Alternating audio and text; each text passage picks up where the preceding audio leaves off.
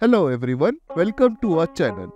Today we are diving into the heart of Bengal's dessert cuisine with the luscious and creamy Bhapa Doi.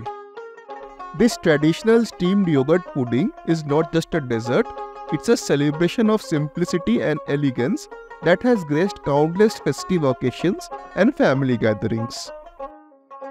We will be making variations on this classic with saffron and coffee. Let's get started. For the Bhapa Doi base, take some sour hung curd. For the sweetness, add condensed milk. And for the aromatic warmth of flavor, add crushed green cardamom seeds. Mix the ingredients thoroughly until the mixture has no lumps.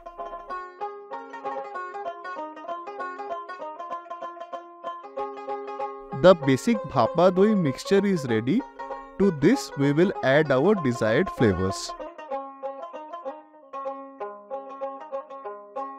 Divide the mixture into two separate containers. For the classic flavors, we add saffron-infused milk. Add some chopped almonds. Stir them together until they are evenly mixed.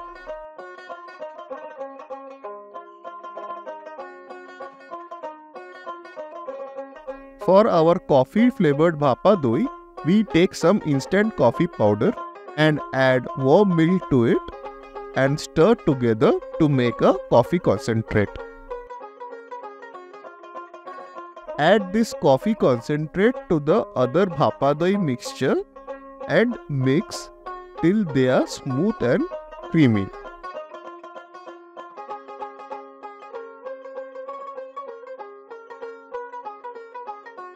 Cover the vessels with aluminum foil so the steam can circulate evenly during the bhapa or steaming.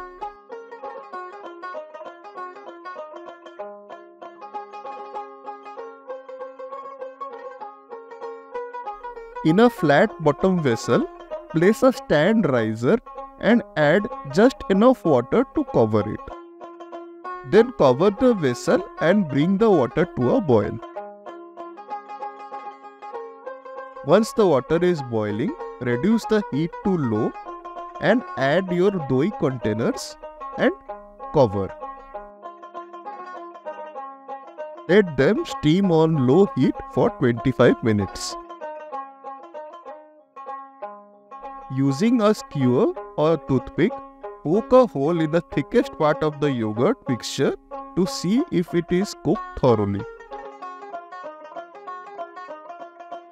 Cool them to the room temperature before covering and placing them in the fridge for 3 hours to chill. Serve them chilled with a garnish of chopped almonds and a drizzle of coffee powder. And there you have it. Bhapa Doi is as much as a feast for the eyes as it is for the palate. It is not just a recipe, it's a legacy passed down through the generations. Thank you for watching and until next time, happy cooking!